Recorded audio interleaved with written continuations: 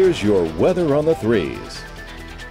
Well, we've got temperatures sitting in the 60s and 70s down there at 70 between New Iberia and Morgan City, 69 out over towards Lafayette with Jennings at 68, 65 out over towards Phil Platte and Alexandria coming in right around 63. We're on the tail end of everything right now. We still have a flash flood watch that's in effect. There's still a lot of water out there. You've got to take it slow out this morning, and you've got to check those roadways. There's still roads that have seen a lot of water accumulate. Now, we don't have the heavy rainfall right now, so we're going to be able to start to see that go down a little bit, but it's going to take a little time because of how saturated everything is, and you had more rainfall overnight last night. The flash flood watch is going to be with us as we roll through until about 1 o'clock today. There's flood warnings up along the rivers. I would avoid the rivers. I would avoid the bayous as well, as they are all going to be running rather full. This is what it's looked like over the last 3 hours. You've got pretty steady rainfall going all the way through the morning. That's starting to ease up a little bit now.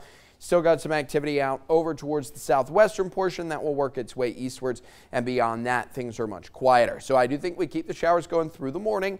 Once they come to an end, though, once they really come to an end, that will be it. And we'll start to look a little bit better as we go through the back part of the week. In fact, beautiful weather coming up for the back half of the week. 76 out there in the afternoon. Showers are starting to break in the afternoon. The clouds are going to break a little bit later on in the afternoon as well. I do think we get a little patchy sunshine out there. Clouds are going to linger.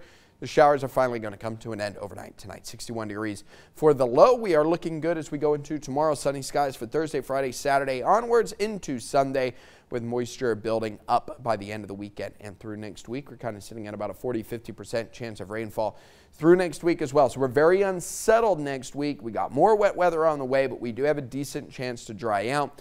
Keep an eye out for water on the roadways today, as we saw a lot of rain over the last couple of days. It's going to take a while for some of that to drain out. Mosquitoes are going to be out and about in full force the next couple of days, so be warned on that. 76 for the high, 61 that overnight low.